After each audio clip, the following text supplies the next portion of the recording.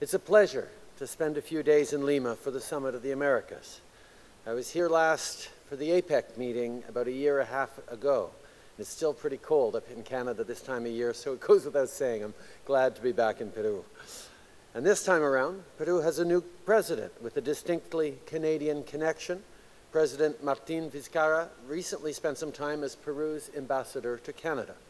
We're happy to see him here at the helm, here in Lima, and we believe that he will be an excellent bridge builder for this country.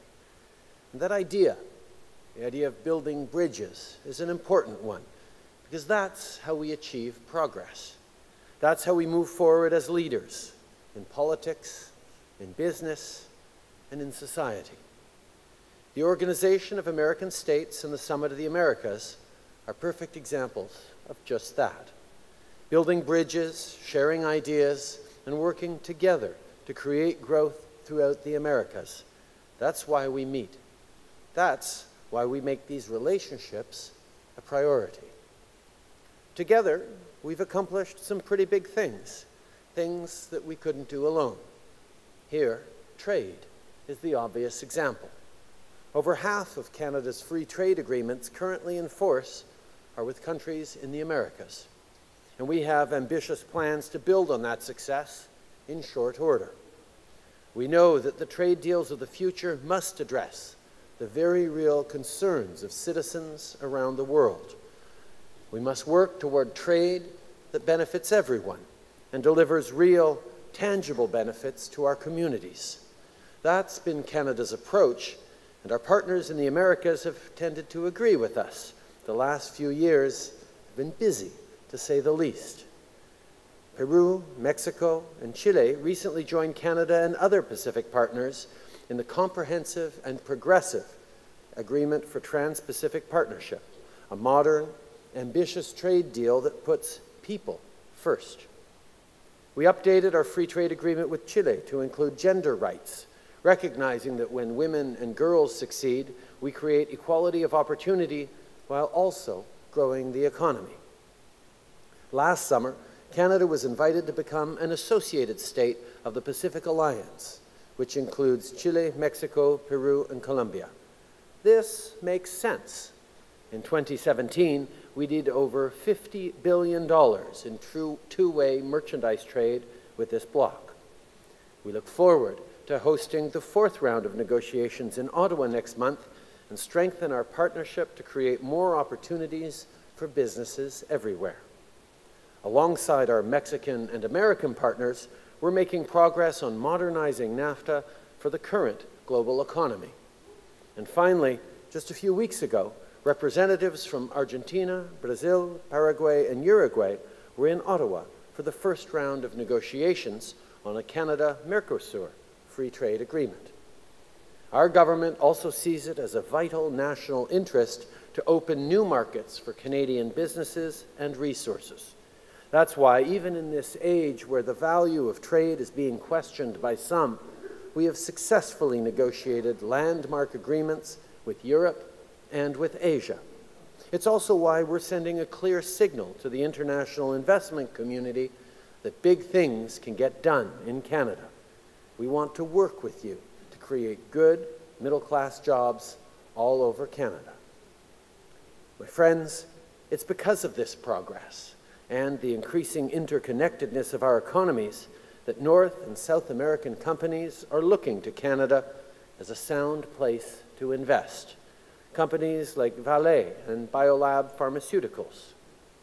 Étant vous-même chef d'entreprise, vous êtes conscient de l'importance de la stabilité. Les systèmes bancaires et juridiques doivent être solides. Vous comprenez que la clé de la réussite dans le contexte économique moderne, c'est l'innovation. Après tout, les bonnes vieilles méthodes de la dernière décennie ne fonctionneront pas durant la prochaine.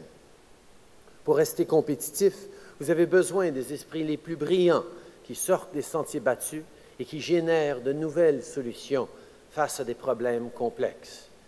Et vous devez évoluer dans un climat d'affaires qui tourne à plein régime, c'est-à-dire un faible taux de chômage et d'une croissance économique forte. As business leaders yourselves, you recognize the importance of stability. banking and legal systems must be sound. You understand that the key to success in the modern economy is innovation. After all, the tried and true methods of the last decade won't work for the next. To remain competitive, you need the brightest minds thinking outside the box, generating new solutions to complex problems. And you need to operate in a business climate that's firing on all cylinders. I'm talking about low unemployment and strong economic growth. Ladies and gentlemen, Canada represents an opportunity for each and every one of you for precisely those reasons.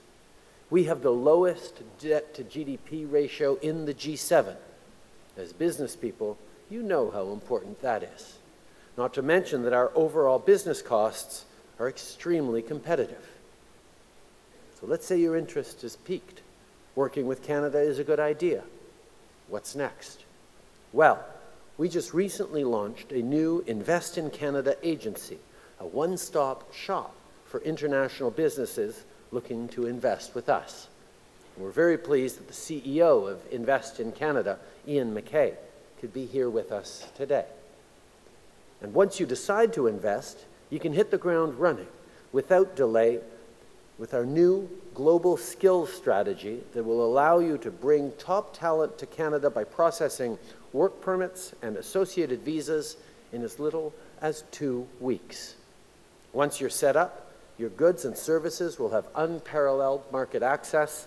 Our free trade agreements with much of the global economy mean that Canada is, for many of our business partners, a gateway to the world.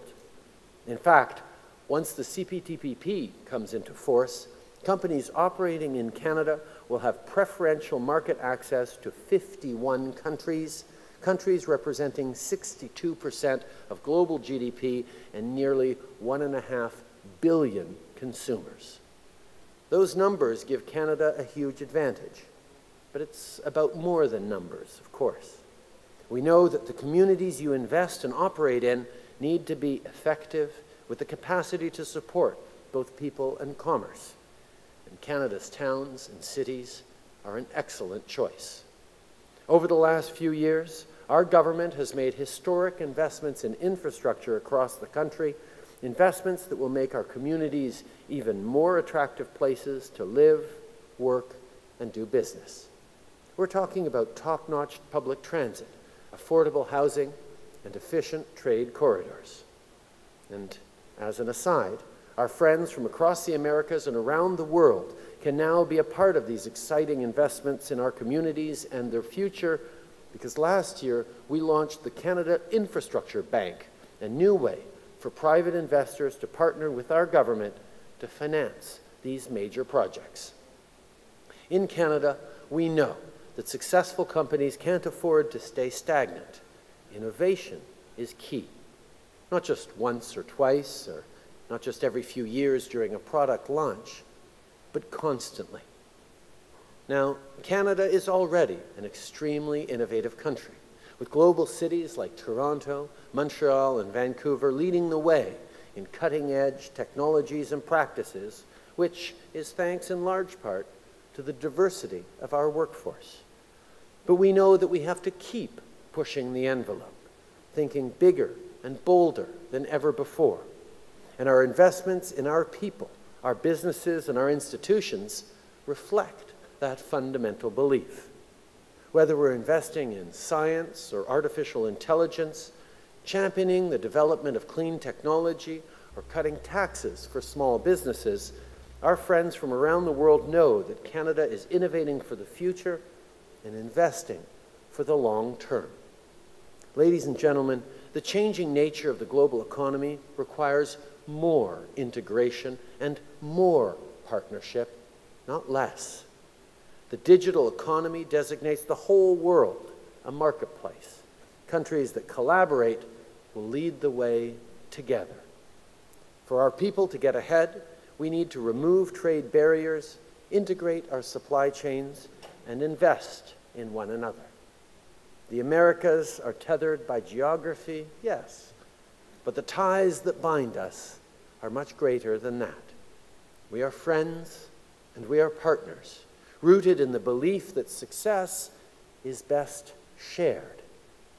For innovation and opportunity, for growth and investment, let us work together. A more prosperous world is the goal, and it is achievable. Thank you very much. Muchas gracias a todos.